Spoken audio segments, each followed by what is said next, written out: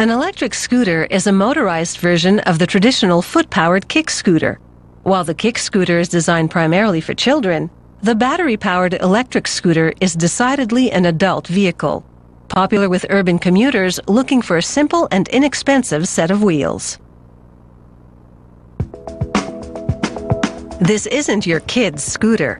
Lightweight, battery-powered, and foldable, it reaches speeds of up to 32 kilometers per hour and can carry a passenger weighing up to a hefty 113 kilograms. Most of the components, like this sprocket which goes on the rear wheel, are made of aircraft-grade aluminum, a high-strength yet lightweight metal.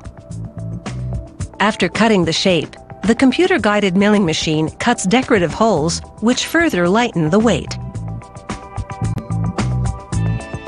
A punch press cuts the shape of the brake disc, made of aircraft-grade stainless steel, also a strong yet lightweight metal. The scooter chassis is made of high-strength steel. To one end, they weld on a bushing for the rear axle. To the other end, a large tube to house the scooter's electric motor.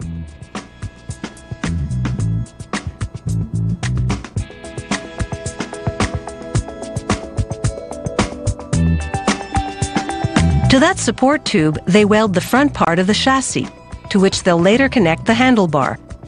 They also weld on a support for the rear wheel.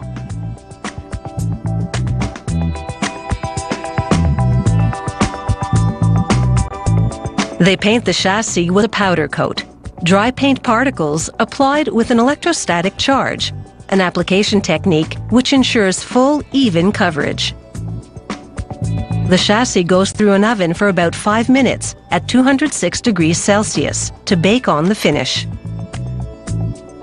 The brake disc, meanwhile, has gone through a heat treatment process for strengthening and has acquired aluminum spacers to properly position the first magnesium wheel rim, which goes on next, followed by the rubber tire, then the second wheel rim.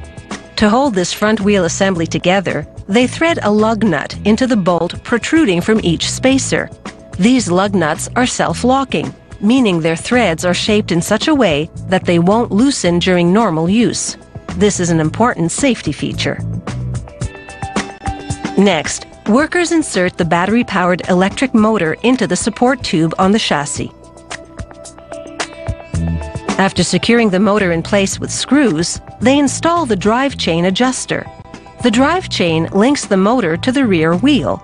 This adjuster maintains the appropriate chain tension under all conditions. They mount the rear axle and rear wheel with its large sprocket. They install a small sprocket on the drive shaft, which protrudes from the motor. Then they take the drive chain, made of high-strength steel, and hook it around the two sprockets. They mount the rear fender and chain guard, both made of high-strength plastic. Then tighten the axle to hold everything together securely. Now for the scooter's handlebar. An automated welding machine fuses two aluminum tubes into a T. After chemically treating the handlebar to prevent corrosion and wear, they install a catch that holds the handle to the base when the scooter's folded. Next, the lever for the disc brake on the front wheel and the control for the motor. Last but not least, rubber handlebar grips, embossed with a snazzy design.